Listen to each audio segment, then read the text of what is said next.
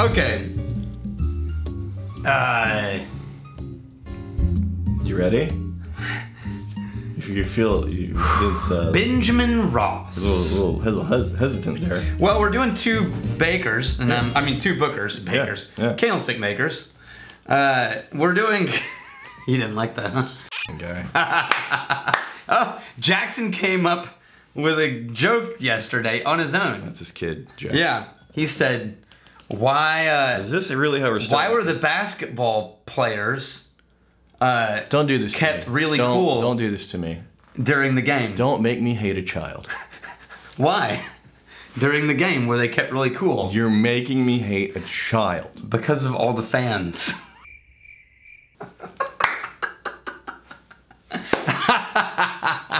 That's good. He made it. He froze. Like I'm getting like that little circle Mac ball. Chad, play "Hello Darkness," my old friend. As I look off into the distance. Hello Darkness, My old friend. Okay, so remember, Booker's is one of the original runs of the small batch exclusive. What happened was Makers came out when all of the bourbon industry was trying to race to the lowest common denominator to compete with vodka in the 80s. Right. Maker's Mark came in and said, screw that, we're expensive because we're good. Yes. And so, not long after that, almost 63% alcohol. yeah, Good not Lord. long after that, the Jim Beam family, the Booker and the Freds, 63%. they came out with a small batch series. And in that small batch series, you know, you've got Bakers, Bookers, Knob, and so on. Yeah. Right? Now, in the very early days of that, you had, by the way, we're doing two variations of this. So Booker's, what it is selecting small variations. You work on that one, I'll work on this one. Selecting small variations, hand selecting barrels, blending them together for special editions of Booker's. Oh, I get that now, huh? I get Finley bits? Thought those were yours. So each new Booker's is a new addition. So we're gonna pour one into each glass. So you have 2017-03, I have 2018-01. Here, keep those glasses where they are because otherwise I'm gonna have no idea. Let's see if we can tell the difference between them first. You ready?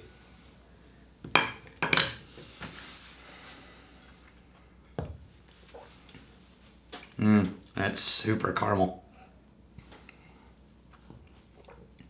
Oh. Caramel and dusty oak on the nose. They're different. I mean, they're not dramatically different. If you like Booker's, you'll love both of these. But there's a good 10-15% difference in those two. Getting dusty oak on this. I'm getting spice. Peanut on this. On the nose. Yeah. Did you already sip? Yeah. But I also agree that, and it's like salted peanuts, like when you get in the can. That one's all, they're both hot, right? 63%. Right. You're gonna be hot. But this one's a little more clingy sweet. And this one has more of the barrel spice to it. That is sweet. Yeah, definitely Right? sweet. Yeah, Isn't that cool? Now, before I go further, this is from Benjamin Ross, the patron saint. Benjamin Rossi, patron saint of whiskey.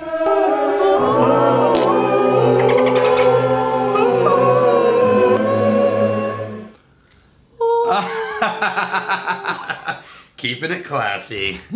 Now, I will say, there's been a lot of patron saints, or people have commented, there's been a lot of patron saints recently. Yeah. But here's the thing. When a patron saint becomes a patron saint, they have to send in at least 7 whiskeys. So of course there's going to be a lot back-to-back of the same patron saints. I'm trying to cycle through them and select ones that everybody can get. Sure. Right? Question. You were saying things earlier about how these are different. Yes. In terms of how they're made. Yes. What did you say? They're selecting different barrels from the warehouse. All right, fine. That's all I needed. Why? Because you went on for like 5 minutes, but it's really just they were selecting different barrels from the warehouse. No, so each time, and they give you the full percentages. Oh. I mean, here's how serious this is. Right. The one right here, this is the 2017-03. They mix different barrels from the website. Yeah, so they do a run where they combine, in this case, Well, it's percentages. So 8% came from the 8th floor of warehouse D, 14 from the 7th floor of warehouse D, 37% from the 4th floor of warehouse E, 5% from the 5th floor of warehouse E, Yeah, so 16E, 20 That's F, fantastic. That's 6 4. phenomenal. That's how I'm detailed. I'm just not going to give you the second one. So glad you read every. Now, they named this one the back porch or front porch whiskey. It's front porch, I think. Yeah, front porch batch. And it was just in honor of Booker, who used to sit on his front porch. At the end of the day, he viewed bourbon as just, as much as you want to nerd out on it, it's just something to enjoy at the end of a long day on the front porch. There's bookers and there's bakers, right? And Yep. they're somehow related. Yep. Okay. Well, they're all part of the Jim Beam series. Fine. Of the small batch. Which stuff. one was considered a little bit more high end than the other? Bookers or bakers? I think people consider Booker's to be a little bit more high end than the. But I think. Because I remember liking both. Yeah, me too. Now this is something that begs to have a little dosey dose of water there. Little dosey dose. You got a little dosey dose? Got any water? We got some tepid water over here. Remember, their small batch series also includes Basil Hayden. Do you not have? No, that's all I have. That's the watering down water right here. No one's drinking out of this. You want to do it in both? But just do this one first. Oh man. Now, Took it down to 60. 20. Took it down to 20%. I did not take it down to 20%. There's just more water I than took whiskey it down now. to 50, maybe 55. Dude. No, not even close. Okay, so this one I was actually kind of like, oh, whoa, I just got that tea. I got that black tea note on the nose. Dude, it's just nothing but sweet now because it's 20% whiskey. It's not 20% whiskey. Smell that and think black tea.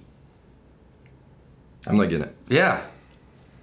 Yeah, I just got that same kind of sweet English black tea, like with milk and sugar Now in to it. make it a true 50%, you gotta overcompensate. You are not. You so are not good at accurately predicting levels of water in whiskey. Oh, yeah. You're just looking for an excuse to pour yourself more What are you whiskey. talking about? I'm not a mooch. Yeah. No, okay, so the second one, before you go on, I kind of dig this because this one is actually named after Kathleen de Benedetto. Yes, this is the Kathleen edition. Who is Right, Kathleen Kathleen's de batch. Benedetto? She was, when they launched the exclusive small batch series for Jim Beam, Knob Creek, Basil Hayden, Baker's, Booker's, she was the first rep to start repping expensive whiskey in a market where people were not currently used to paying a lot of money for bourbon. Yeah. And she successfully ushered it into an era where it was considered normal to pursue highly sought after expensive bourbons. Just imagine. That's impressive. I imagine her every conversation being the reaction squirrel. he goes, dun, dun, dun. Yeah, it's $48, and they're like, "What? But I can get that thing for $18." It's like, no, it's good. It's better, really. Just give me your money and trust me. Nick Dundarian, first off, thanks for choosing one of my questions, sticking to the summer theme. I'm heading back to the beach for much of my summer, where I love to invest time reading books I never have time for. Daniel, do you recommend any good books regarding the history of whiskey or bourbon or regional whiskey, etc.? As a somm, I assume you have some go-to books to use as reference to inform all of your books. Just I'm gonna give you 3. hold on, and then he drew a drawing of him giving you a hand job here. Yeah. All of your brilliant I'm gonna stories give you- and explanations of histories. Rex, I don't think mooch books exist yet, but that could very well be your next project. Yeah, it could. I don't read. Check out the Beach books on history. Check out the Cowdery books on bourbon. Check out the Minnick books on the history of whiskey. Check out High West's book, the one of the founders of High West, who wrote a book on the history of whiskey in the West. Those are just a start. Right. Again, I think the water is still too much on this, Daniel. Taste that. Dude. Taste that. It's just nothing but sweet now. We have to... No, it's not. It's just nothing but sweet. Dude, you were used to a 60%, and you're trying to make that taste like a 60% again, which totally defeats the purpose of adding water. I'm just trying to give a fair amount of Good water. God, man. Just a fair amount of... You are not getting these anymore. You are no longer allowed. I prefer Kathleen's batch because it's a little more spicy. There we go. I'm starting to get it back now. Because you poured it in half a bottle. I did not pour in half a Half bottle. a damn bottle. You are blind. Steven Reynolds, so what do you guys think? Hey, Reynolds. Hey, Reynolds. Do you not talk enough in this show? No. Hey, Reynolds. So what do you guys think of stories like Aldi and... Stores. Like Aldi, well, I don't know if this is Aldi and Lidl. Well, they're making their own blends of whiskey. Aldi is an international grocery chain that has sourced their own blend of whiskey, and it recently won Best Whiskey in the World. They are surprisingly winning relevant awards and super budget. Just wondering how legit these awards are, or if they are getting it right. Think of it like the Kirkland's Bourbon. So, right? It's easy to laugh at a lot of those brands until you try them. It's like, oh damn.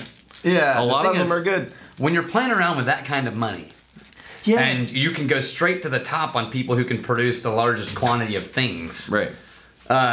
You're bound to end up with, at minimum, a decent whiskey. Right. So here's the thing. Because store brands from like your little local grocery store. Like a Trader Joe's or something. Right. Or even like a state chain. Okay. Right. Like a Specs Run. But they don't have them, by the way. Like a state chain of like little stores, the in-store brand is probably going to be, maybe iffy. But whenever it's like a national or even an international company, to your point, they can get anything from anywhere and they have amazing amounts of leverage. So the only reason it would suck is if the person who's supposed to be sourcing their own in-house brand doesn't know what the hell they're doing. Yeah, if they were just looking at spreadsheets and budgets instead of actually hiring people to taste the whiskey and come up with a plan. That makes sense to me, why Aldi would be I haven't actually tried their whiskey, but... Did you do water on that? Nope, because I'm a man. I don't need to water... Oh, man. You know what? Hang on. Yeah, there you go. Here's the fighting, stealing, and drinking. You misspelled dude. If you fight, may you fight for a friend. If you steal, may you steal a lover's heart. If you drink, may you drink with us. Hey, thanks for hanging out with us in the Whiskey Vault. Don't forget to throw in a like, hit that subscribe button on the bottom right, and drop a question or comment down below.